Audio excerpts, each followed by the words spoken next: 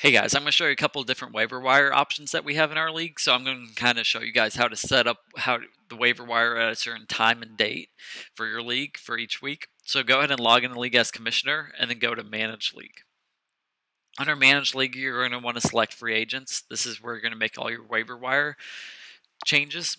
So under the first option, it's going to give you 8 different options for a waiver award method. So go ahead and choose one of these options. In a different video, I'll kind of explain what each of these options mean if you want to go ahead and check that out. So the first option that we have is the waiver claim submission deadline time. So right now I have the waiver claim going through at 11:59 Eastern time. And then for week 1, it's going to be on Wednesday. And then during the regular season, it's going to be Wednesday and Friday. So you can go ahead and mess around with these if you want. So if you want to change the date, you can just go ahead and click on a different date and it will change it to that date. So we got right now we would have Thursday. We're going to go ahead and move it back to Wednesday. So you can also have unrestricted free agent moves turned on. So if you go ahead and click that as a yes, right now I've got unrestricted free agent moves going on Sunday through Sunday, 8 a.m. to 1 p.m. So what this is a free-for-all after the waiver wire is through. So I've got the waivers going through Wednesday night at midnight, and then Thursday morning, all the players will be on their team from the waiver wire, and then I've got a free-for-all starting up Sunday before NFL kickoff that Sunday. So if people want to add players through free-for-all, you didn't get your player that you wanted on the waiver wire, you have that chance to get those players before Sunday. You can change this date to any time before this first date. It has to be at least 4 hours later than this time to allow waivers to go through. So that's how you kind of add the free-for-all section in here.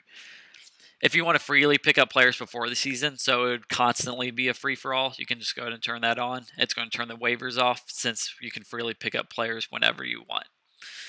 So during the regular season, this is when you're going to set it up for after that first week of the NFL season.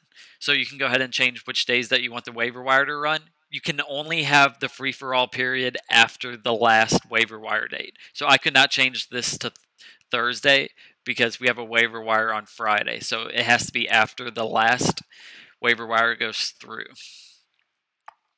And then you can also change your unrestricted free agent period here as well. Then the next option is if you want to suspend waivers. So some teams, after a certain amount of weeks, you don't want to be able to pick up free agents anymore. You can go ahead and turn that on to like week 12, and then after week 12, you won't be able to use the waiver wire anymore. You can still get people through free-for-all if you have that turned on, but just not waiver wire. And then here's the maximum number of players the owner can get through the waiver wire. You can go unlimited, or you can set a certain amount that each owner can get. Then the next option is a free-for-all. If you just want to have free-for-all instead of waiver wire, just turn this on, and then owners can freely add up players during the season instead of using the waiver wire. And we got maximum total of free agents an owner can acquire each week. You can limit how much each team can pick up each week, so you could have 2. So each owner can only get 2 players each week through free-for-all and waiver wire. Then the maximum total number of free agents an owner can get through the entire season. So this kind of limits them how much they can get through the entire season off the free agents. So you can go ahead and set a number for that. And then can owners pick up a player after that game has started? So let's say we got a Thursday night game between the Bears and Packers. So they play only on Thursday night.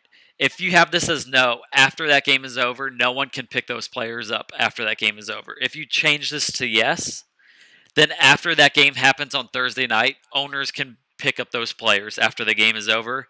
They'll be on the roster. Their scores won't count for them that week, but you can have them for next week. And then can owners release bench players after that game has started?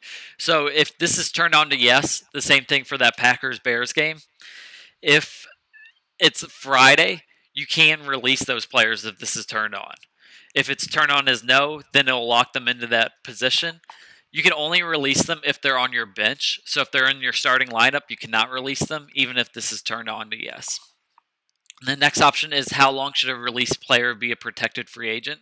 So if someone has a team full of players and then they release a player, you can have it so they automatically don't go right back into the player pool. They can be in the protected list for a certain amount of time. So we got a couple different options on days, lengths, and weeks. So if you have available immediately, if that player's dropped, they're immediately available and can be picked up by any team. If you have next waiver wire, it's going to limit them to the next waiver wire. So if you dropped a player on the Friday waiver wire, he won't be available for the free for all on Saturday or Sunday. You'd have to wait until the next waiver wire, such as on Wednesday, whenever your next waiver wire runs. So I keep it as that, but you can change it to whatever you want. Then after which fantasy week should release players be protected for the rest of the season? So if you go ahead and change this to like week 14, any players dropped after week 14, they'll be protected and they won't go back to the free for all or waiver wire. And then players drafted in which round should be protected.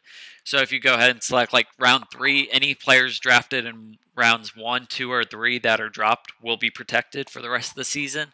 And then after which week should all free agent transactions be suspended. This one's kind of similar to the one up here, but this one is only waivers, and this one will include the free-for-all as well. So if you go ahead and change that to like week 14, after week 14, there will be no more free-for-all or waiver wire, and you'll be stuck with who you have on your team.